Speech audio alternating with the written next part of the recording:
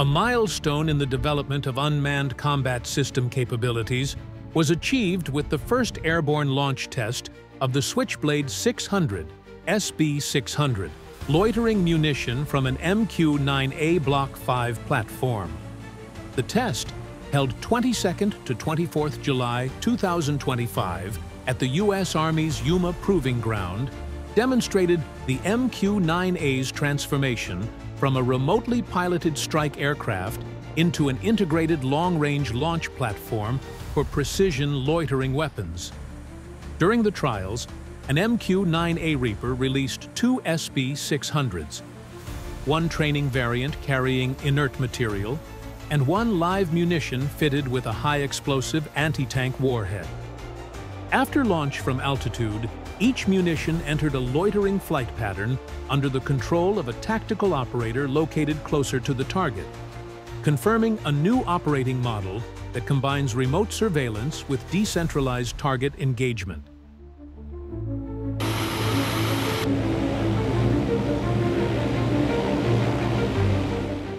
The MQ-9A Reaper, developed by General Atomics Aeronautical Systems, Inc.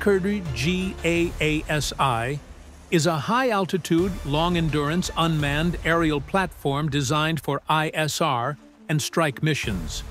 With a 20-meter, 66-foot wingspan, an operating ceiling up to 15,240 meters, 50,000 feet, and endurance exceeding 43 hours, the Reaper can sustain persistent surveillance and conduct multi-target missions at long range. The Block 5 variant used in this test features an upgraded power plant, modular payloads, high-speed data links, and enhanced weapons integration capabilities, making it the most capable configuration in the U.S. inventory today. Armed with the SB-600, the MQ-9A can deliver loitering munitions into contested areas without penetrating high-risk air defense zones. Produced by AeroVironment, the SB-600 is a tube-launched tactical loitering munition intended to defeat armored vehicles and hardened positions. It weighs roughly 23 kilograms, 50 pounds, carries dual electro-optical and infrared sensors, an anti-armor warhead, encrypted data links, and autonomous flight capability. Its range is reported at more than 40 kilometers, 25 miles, with up to 40 minutes of loiter time, enabling target detection, real-time surveillance, and precision strike in a single package.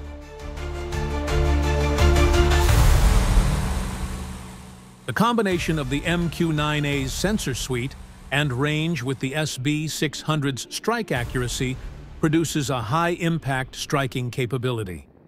Tactically, the Reaper functions as a long-range aircraft carrier that deploys loitering munitions into hazardous areas while remaining outside enemy air defense engagement zones. While loitering, the SB-600 provides live video feed and can execute a terminal attack based on real-time targeting data. This airborne launch integration expands the MQ-9A's tactical roles. Beyond traditional configurations that rely on AGM-114 Hellfire missiles and the GBU series of guided bombs, adding loitering munitions offers more flexible, low-signature attack options that can change targets in flight. A valuable feature for engaging moving threats or time-sensitive targets.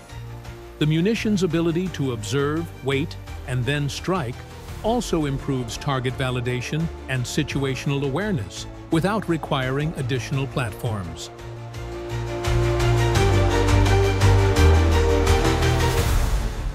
From a combat effectiveness perspective, this configuration accelerates long-range engagement capabilities, particularly in environments affected by electronic warfare, camouflage, or highly mobile adversaries.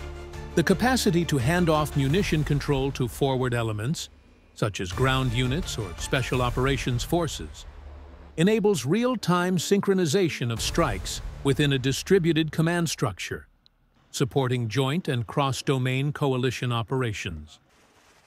Strategically, airborne launch of the SB-600 reflects an enhancement of layered lethality, consistent with the U.S. Department of Defense's Joint All-Domain Command and Control JADC2 doctrine.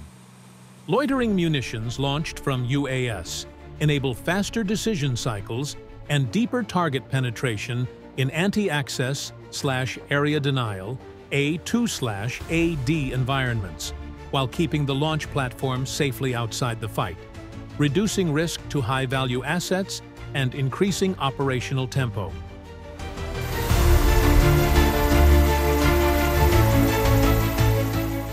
On logistics and cost, the SB-600 offers a more economical alternative to conventional munitions while maintaining high precision and reducing potential civilian casualties. Its compact size, rapid deployment, and low acoustic and thermal signatures make it well-suited for operations in urban and hybrid environments where large explosive weapons are not always optimal. The success of this test also underscores the MQ-9A's modularity and open architecture. General Atomics continues to evolve the Reaper by adding electronic warfare pods, radar warning receivers, advanced communications relays, and now third-party loitering munition integration, such as the SB-600. Evidence of a design philosophy that facilitates rapid capability expansion.